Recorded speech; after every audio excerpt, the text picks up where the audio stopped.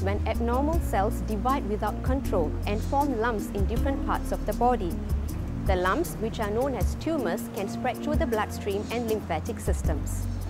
Several reasons account for the rise of cancer incidence in Singapore. The number has been synonymous with the well-developed economies and has led people to change their lifestyle and eating habits. Excessive alcohol consumption, obesity, tobacco and fatty food are the leading causes of many cancers.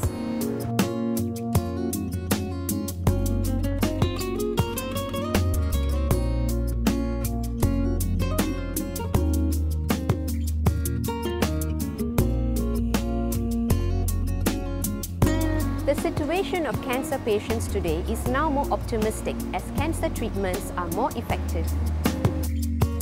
One of the conventional ways of treating cancer is through surgery.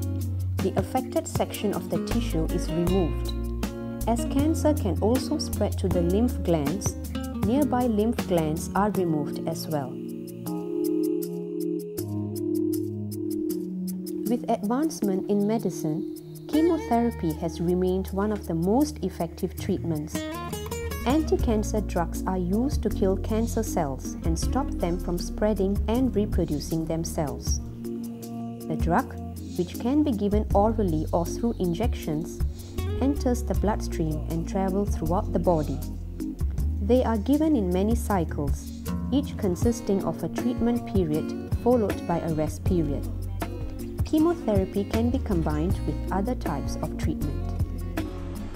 In radiation therapy, high-energy rays are used to kill cancer cells and stop them from growing further. This form of treatment minimizes damage on normal cells.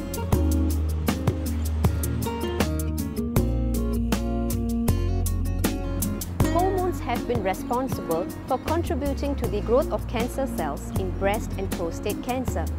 Hence, hormone therapy may consist of removing these organs or using drugs to stop these hormones from producing.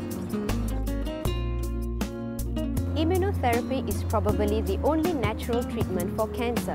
It uses the body's own defenses to strengthen the immune system and to destroy cancer cells.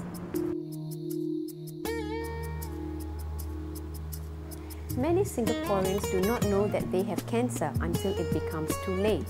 The chances of cure are significantly higher if they were diagnosed early. Hence, early screening is important.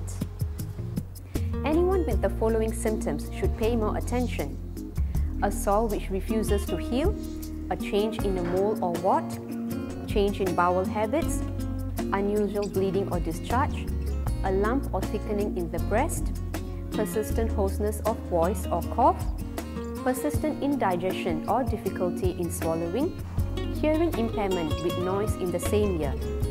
These signs do not always mean that you have cancer, but if they do persist, see a doctor immediately. Thanks for watching. Till then, bye-bye.